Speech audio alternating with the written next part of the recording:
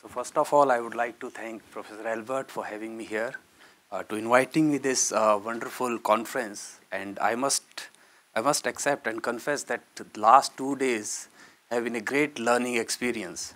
Uh, so much of theoretical stuff which I am not really used to. Uh, but I don't have any theoretical model to show here. I'll be basically talking about the adoption of technology or technological upgradation in India, generally and specifically in the Indian manufacturing sector, and what has been its implication for labor, various kind of labor. And since Sebastian has given such a wonderful presentation on the theme, I don't know if I will be able to hold your attention or not. Nevertheless, I'll try. And since I'm going to focus on one sector, on one particular country, maybe you will find it very interesting. Maybe, I'm not sure. Uh, so there has been a lot of talk on the technology and its possible negative consequences on labor. But this is not the first time. Almost all technological revolution in the past has generated this kind of fear that technology is going to eat out the jobs, and we may see a long-term increase in the structural unemployment. And similar kind of fears are being pushed forward over the last 2 decades or so, specifically in the developed world. Uh, some some public speaker actually have tried to push forward the idea of this workless world. Basic argument is that if the technological progress in digital sphere continues at this pace, we very soon will enter into a phase where we will not need human labor at all. So science fix kind of environment where machines will be performing all sorts of work. But if we go by history, this kind of fear has not been materialized, and mainstream economists have always tried to dispel this kind of fear, simply because they assume that there are some inbuilt mechanism which can counterbalance the initial negative impact of technological upgradation or technological progress on labor. And some of these counterbalance mechanisms are like job creation through new products. So when new technology come into picture, it displaces labor in the traditional sector. But at the same time, due to this very technological revolution or technological upgradation, some new sector emerges. So the labor demand in those sector goes up, so it counterbalances the negative impact in the traditional sector. Apart from this, technological revolution always improves the labor productivity, so the unit cost goes down. And if the benefit of this reduction in unit cost is passed to the consumer, the overall demand goes up, which can counterbalance the negative impact on labor. Similarly, increase in investment, if the benefits of reduction in unit cost is not passed to the consumer, then the profit of the entrepreneur goes up, and he will invest in the new kind of production units, so it will increase the demand of labor. Similarly, another channel works through decrease in wage and bounce back to the labor-intensive technology. And similarly, 1 or 2 years back, Asimoglu have similar kind of a model where it shows that due to the technological progress, if you have flexible labor market, so demand for labor goes down, and it leads to the reduction in wage rate. And at a certain point, new technological innovation becomes not viable. So then it will bring to the end of technological innovation, labor-saving technological innovation, and people will revert back to the labor-intensive technology. Another channel works through this, which is basically Keynesian Caldorian tradition, which works through the trade union and increase in income. Basically, when labor cost goes, when the labor productivity goes up, and trade unions are very active, they participate in the determination of wage rate. So a part of that benefit is passed to the labor, their wages goes up, and consequently the total demand in the economy goes up. Now, all these mechanisms have their flaws, and it has been argued that these kind of channels may not work today. Like this increase in wage rate, it basically depends upon whether you have very active trade unions or not. And some people argue that in the present situation, the trade unions and the strength of trade union has declined significantly. So this mechanism may not be applicable right now. Similarly, this decrease in wage, in the words of Asimoglu, if computer keeps on growing, productivity and the technological revolution in computer sector keeps on growing at a very fast rate, then we may not see this kind of channel working. But despite all sorts of drawback, these mechanism or the traditional theory has withheld the test of time, because despite all sorts of technological revolution in past, we have not witnessed any increase in structural employment for a very long time. So it seems that, and the economists get a lot of heart out of this historical experience, and that they say that even this phase of technological revolution will not result in mass unemployment. Yes, but that's good. You get, yeah.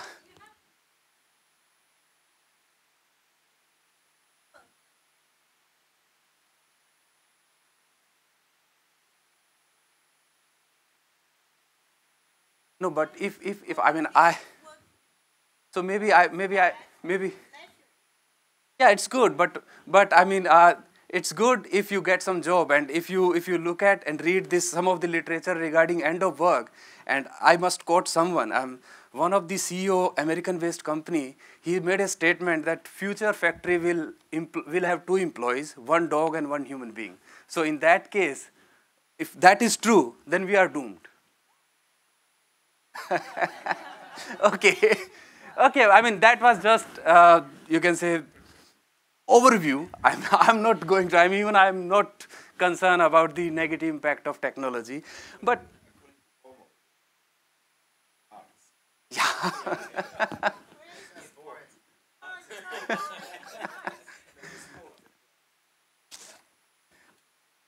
Anyway, I mean, though technology may not have a very significant impact on the overall demand of labor, but technology still impacts labor by changing the skill mix.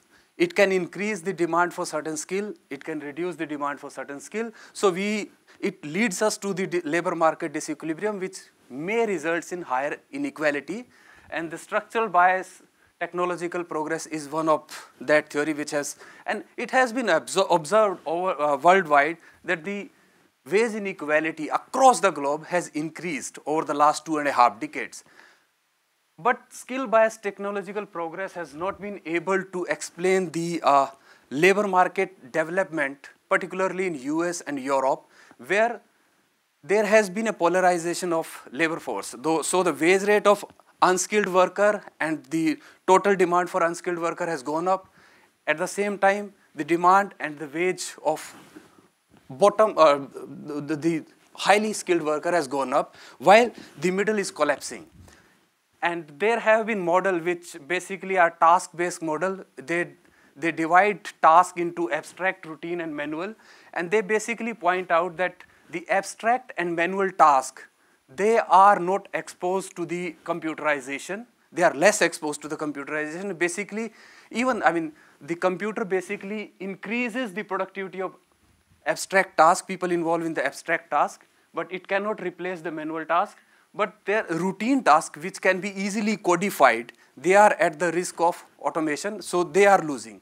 And it has been able to explain the recent phenomena in some of the developed countries. So here I'm going to talk about, I mean, ideally I should have been spoken about the whole economy, but due to the data limitations, I'll be focusing only on the manufacturing sector. And I feel I'm justified focusing only on manufacturing because this is the sector which has witnessed significant technological upgradation. Services, not much. Agriculture, not much. And that I will prove in the few slides. So, but in order to quantify the impact of technology on labor, first we have to identify or quantify the technological progress, which is a very difficult task. We don't have any direct measure of technological progress. So we rely on some proxies. And one of the proxy is R&D. Now, if we look at the R&D expenditure in India as whole, it has increased quite substantially. If you can see, I mean, the total R&D expenditure was around 5,000 crore rupees in 1991, which has increased to around 70,000 crore rupees. And in line with this, the R&D intensity of Indian economy has also gone up. But most of this R&D in India is in the public sector. So half of the R&D expenditure is coming from the government. And if we look at the manufacturing sector, though the R&D expenditure has gone up, but still the R&D intensity is very low. The Indian manufacturers are not spending even 0.5% of their total sale on R&D. But it has been widely documented that R&D is not the real driver of technological progress in developing countries like India, and manufacturers in these countries heavily rely on import. So what is happening there?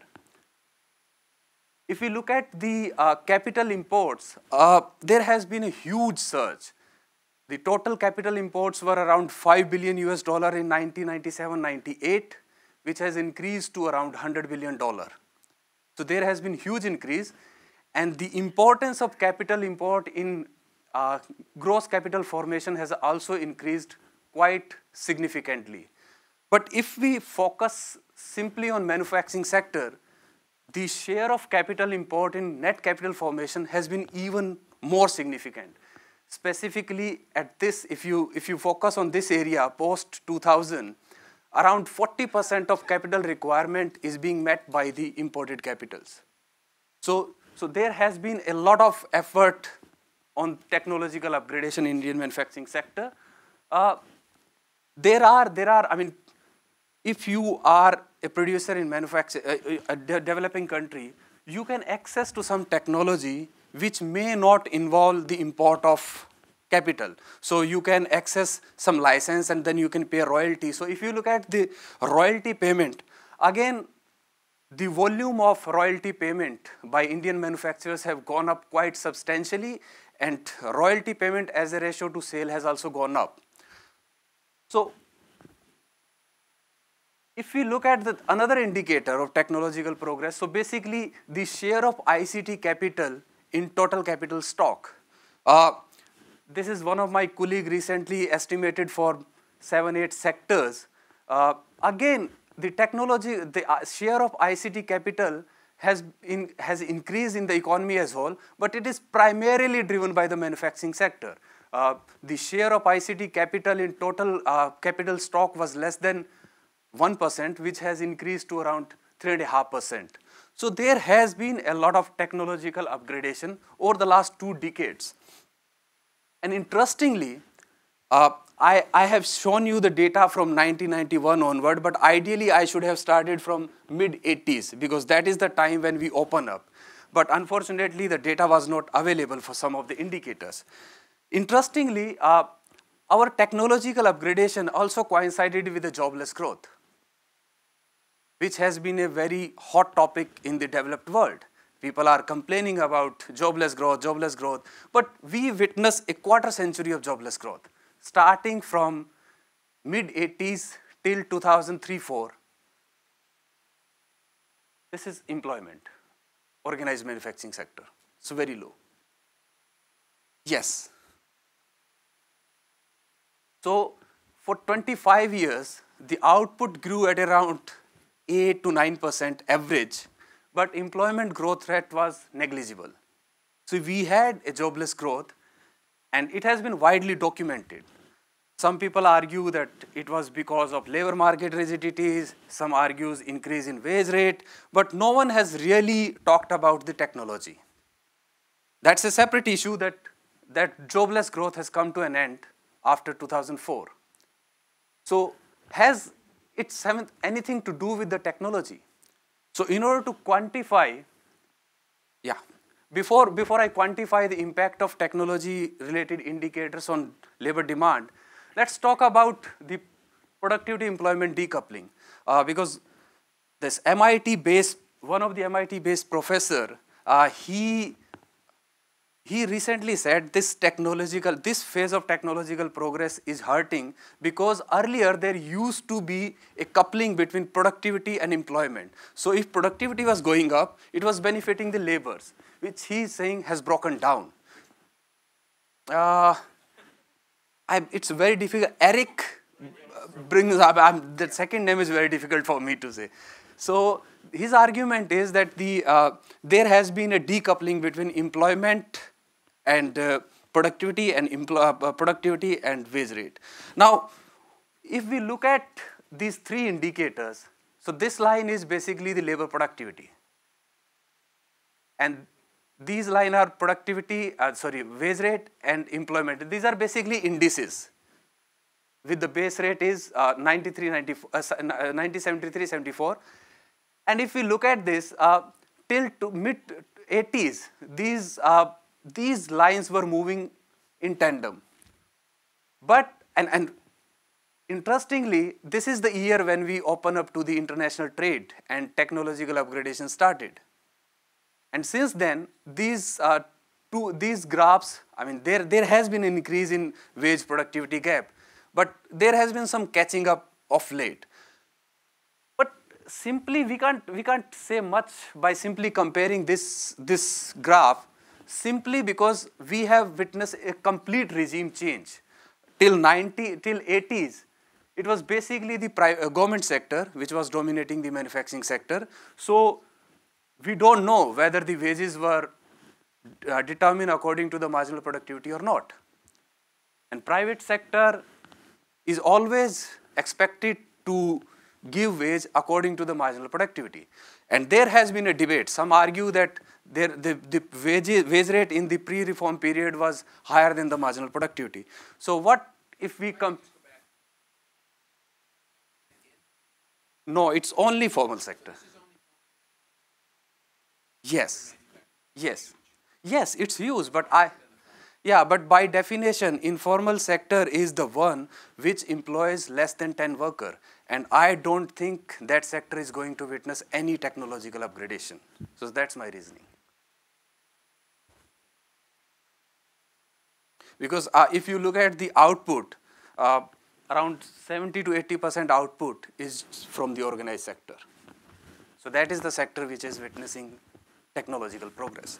Now, if we compare the marginal productivity and wage rate, I find that the wages were significantly higher than the marginal product of labor till late 90s. And it has come, now the marginal productivity and the wages are very much similar. Marginal productivity is basically, you have this productivity of labor, GVA by labor, gross value added divided by labor. Then you calculate the elasticity of output with respect to the labor, and then adjust it the GVA by L to that figure. That's, I mean, it's controversial. Some people use the share of wages in total GVA to arrive this, but I have done. Okay. Okay. But so in order to examine and quantify the impact of technology, I have relied on the regression analysis, and I estimated the labor demand equation. So the labor demand equation is basically labor is a function of real wage rate and the output, then augmented with the some certain technological indicators. I have estimated the static labor demand as well as the dynamic labor demand, because you have labor market rigidities, so you have to control for the persistence in the labor employment. Estimation of static labor demand equation is quite straightforward. You can use fixed effect or random effect depending upon the Hosman test.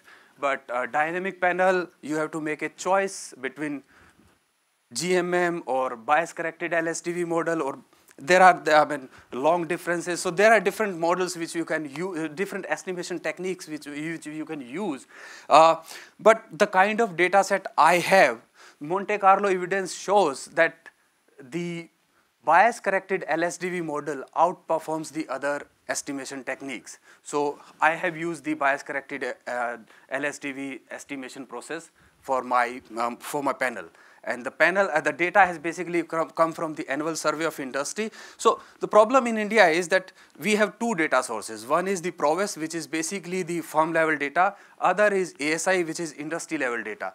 And the problem is, if you want to do a good study regarding technology or other variable, you can't rely only on one, because firm level data, you don't have any information on labor. So you have to combine these two data sources. So I combine those data sources, and I have this 50 manufacturing sectors, and the time period is from 91 to 2012. So what I get? In the first column, I have this static labor demand equation. So the labor demand equation is well specified because the share of the coefficient of wage rate is negative as expected and significant, output positive and significant, but none of the indicator related to the technological upgradation or technological progress is significant. So there is no impact of technological upgradation on labor demand. But the impact of technology, as we know from the theory, can differ. I mean, we may not have a linear relationship between technology and labor demand. The short-term impact may differ from the long-term impact. So in order to model the impact of technology in a non-linear form, I simply used capital import and square of capital import. And if you look at the results, it shows that the capital import, by the way, I tried this process with other indicators, but they were not significant. So I'm showing you only the final results. So we observe this non-linear kind of a relation between capital import and labor demand. So the immediate impact is negative. So once you introduce new technology in terms of imported capital, the labor demand goes down. But over the time, the negative impact of technology on labor tapers out. So, but in order to further, I mean, as a robustness check, I estimated the dynamic labor demand equation, and the story is similar. So, we don't find any lasting negative impact of technology upgradation on labor demand. But as I said, technology can impact labor without having a negative impact on overall demand. And one is the skill bias technological progress. So you introduce technology, the demand for skill goes up, and consequently the wage inequality rises. Now if we look at the wage inequality, this line shows you the skill premium. Skill premium is basically relative wage, so skill by unskilled wage rate. It was pretty stable during 80s till mid 90s, and since then it has gone up. So, and in line with this, the share of skilled worker in total wage bill has also gone up. So there has been a huge increase in wage inequality in Indian manufacturing sector. So what is driving it? There have been one or two papers which have tried to estimate the determinants of wage inequality within manufacturing sector. And the argument has been, it is the skill bias technological progress. Okay. So I mean, it's a very standard practice.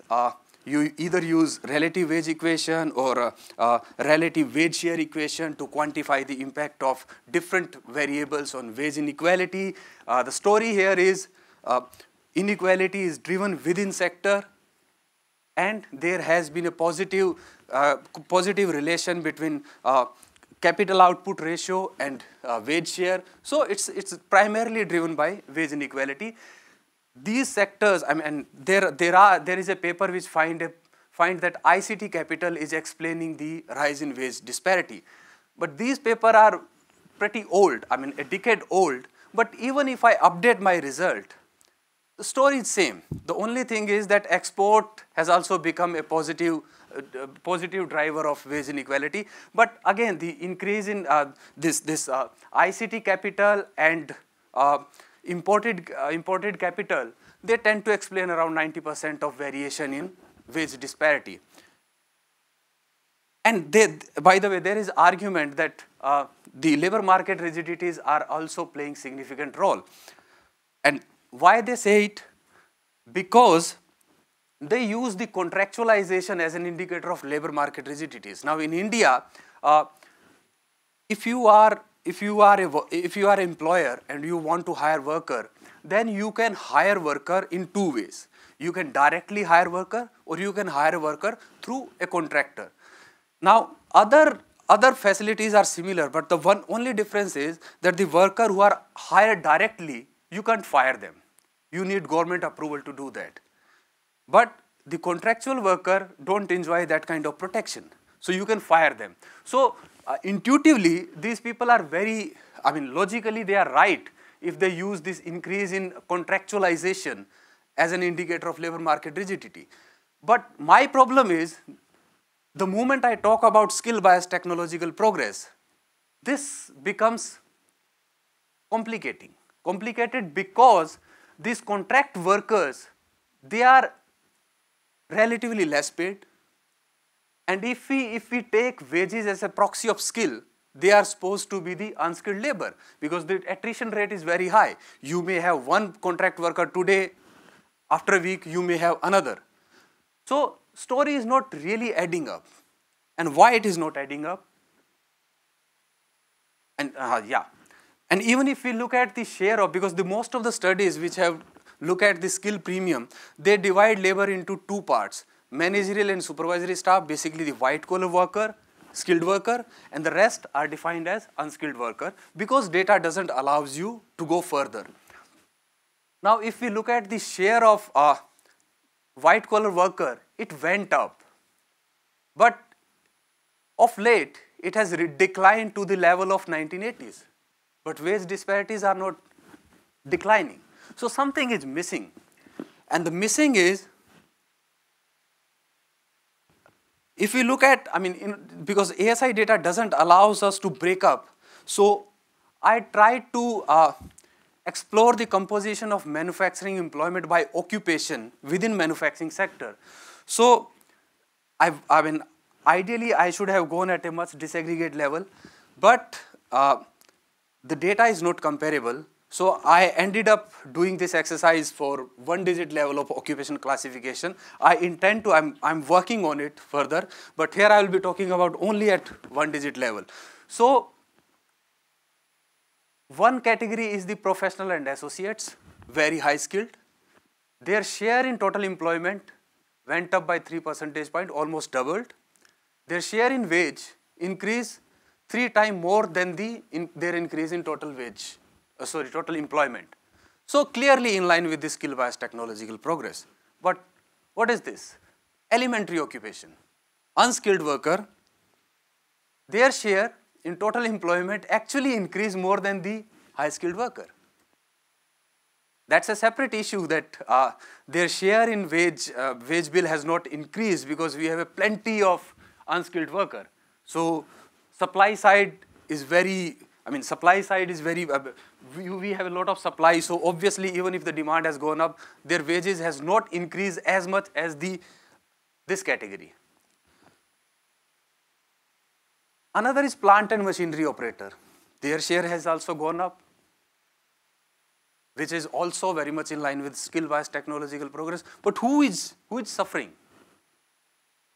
Clerk and craft worker.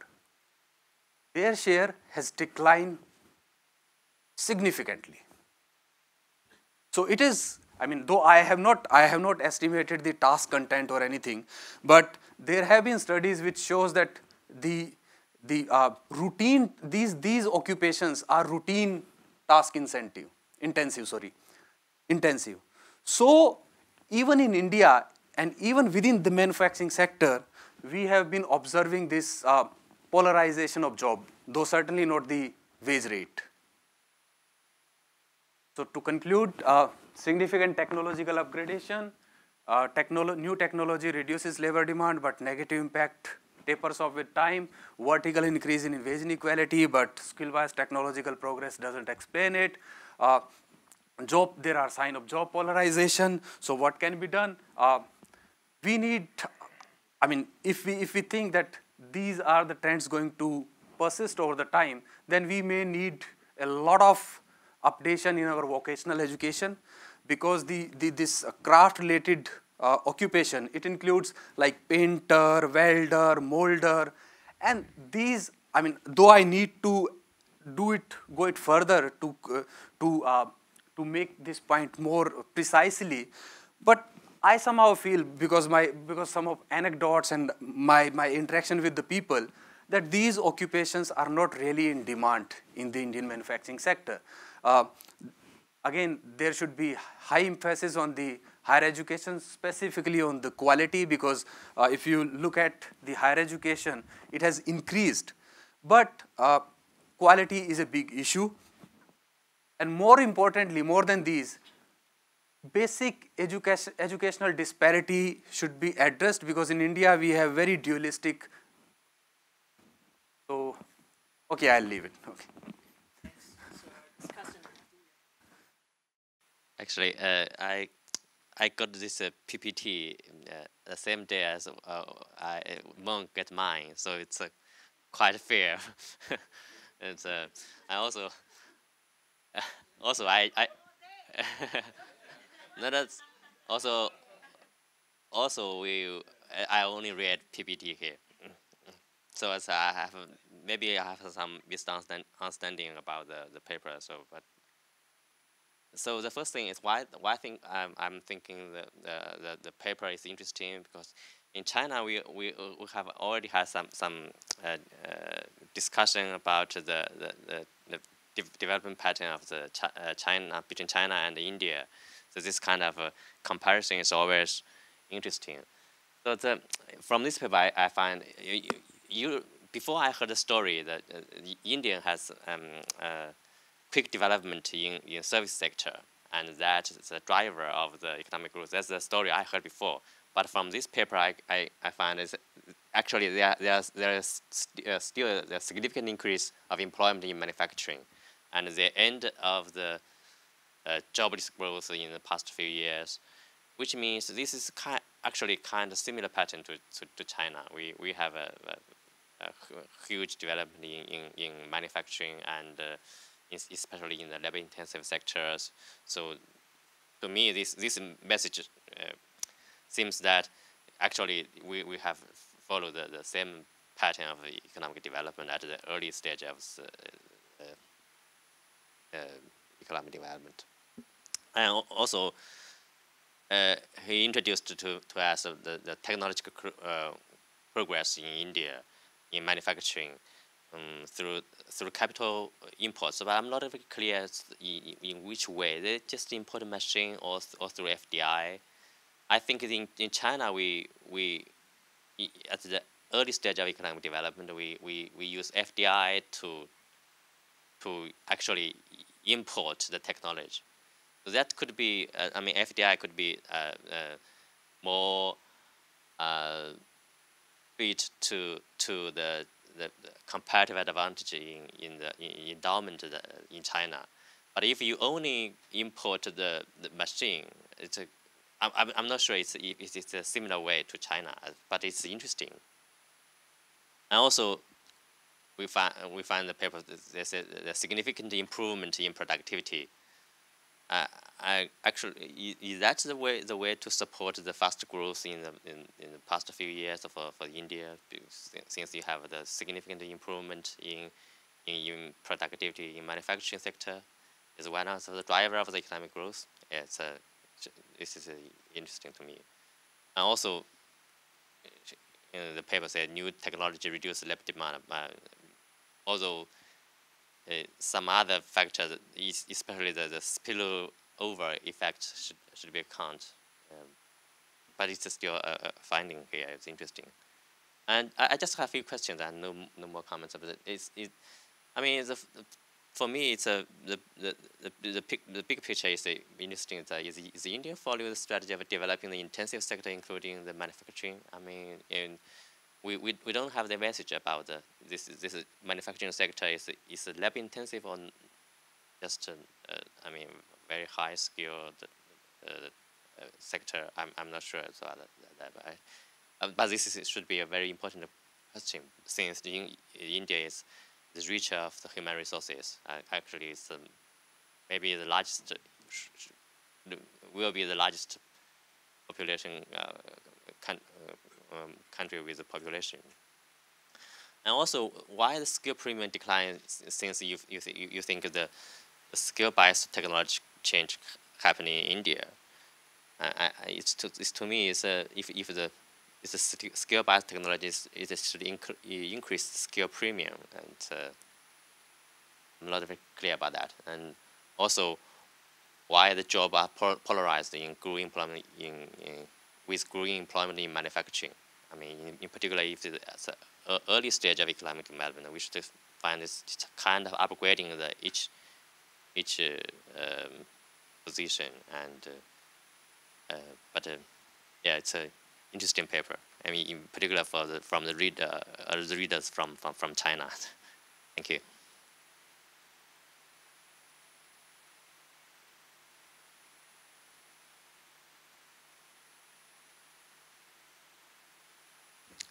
Hi. So I think I have two comments that are related, and I think we also related. Some was mentioned before. So I'm not sure if we can draw much conclusion on the relationship between technology and employment just based on data in manufacturing sector. After all, it's less than half of the total employment in the economy. So a second related one is, one of the things that I think is quite important for the content of India is it has extremely low female labor force participation. So recently I saw an article. I can't see the speaker. Recently I saw an article in The Economist saying that if all the women went into the labor force, get the labor force participation rate like we observe among those hires, India is one of the highest one that will have the most gain in GDP. And then if you think about where women go to work, most likely is in the service sector. So, when you are drawing policy implication about education, what should be done, I think there's something very intrinsically we have to study is what's going on in the woman in the labor market for India. Was this some social norm that women's not coming in, or is it some barrier in creating job in the service sector, for example?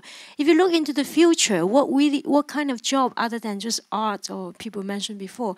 I think health and caring sector is the one of the most important when you look at other developed countries. Those are the sectors that grow very fast.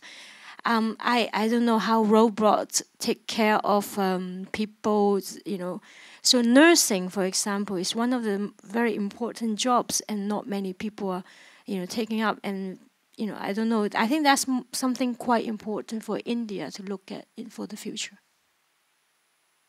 We are producing surplus nurses. I mean, if you go to Gulf, so basically you'll find Indian nurses. So they are taking up. Rest I'll respond. Albert.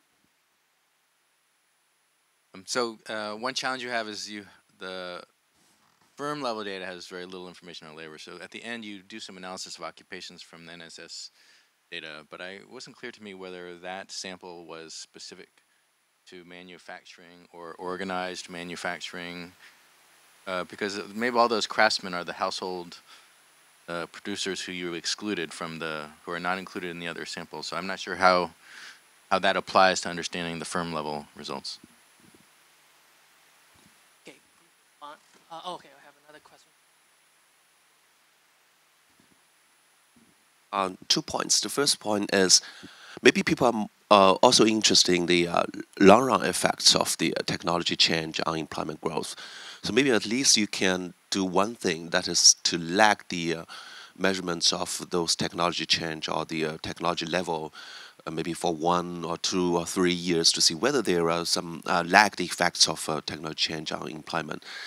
The second point is maybe it's also necessary to study the complementarities between service and industry manufacturing sector, because I'm interested in to know whether the job growth in the service sector is driven by the technology change in the manufacturing sector in India, or it's just because of outsourcing from other countries like the United States. So in theory, if the productivity in the manufacturing sector is growing, it can generate more service demand.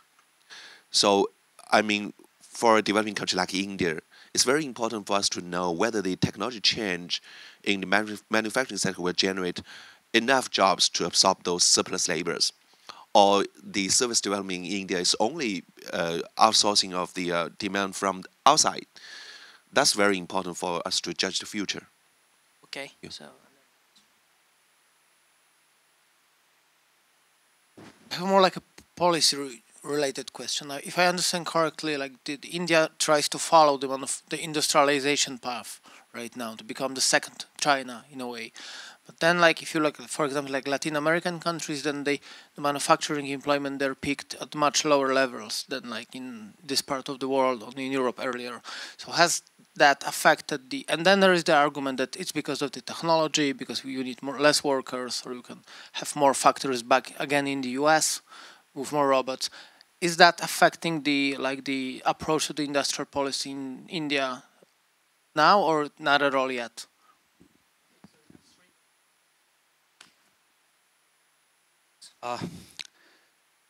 See, I mean, I accept this criticism. I mean, this is a very no, okay. It's a very narrow. I mean, I have focused only on the manufacturing sector, and we can't generalize. But here the main purpose was because if you look at, I mean, we have this very stringent labor laws, and there has been an argument that due to this labor laws, the kind of technology we are using in India, it is not compatible with our factory endowment. And I mean, there is a nice paper by Rana where he shows that the capital intensity of manufacturing sector in India is way higher as compared to the other countries of similar, which are at similar level of development. So I mean, I have focused on that only, and so I mean, yes.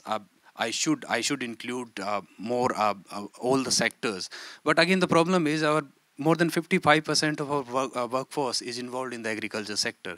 So it doesn't make any sense to include that sector in the analysis. But yes, services should be a part of it, and I have not been able to do it because you have to use this occupation-wise data. But the problem is there has been a significant change in the classification in 2004. Earlier we were using 1990s, 1960. So you can't go back. You can't go back beyond 2004 without doing some sort of concordance. I tried; it was not working out, but I'm doing it. Maybe after 1 or 2 months or 3 months, I'll be able to share those results with you. Professor Lu's comment, well taken. I tried with lag. I have not shown it here because this paper was presented a week before in a conference in New Delhi, and there the time was only 12 minutes. So I did not include those nitty-gritty here, but lag was not working. I mean, if you want, I can share those results with you. Professor Park's comment, yes, the occupation-wise data, it is only regarding the manufacturing sector. No other sector is included. Female participation, yes, I mean, you are right. But I haven't looked at it.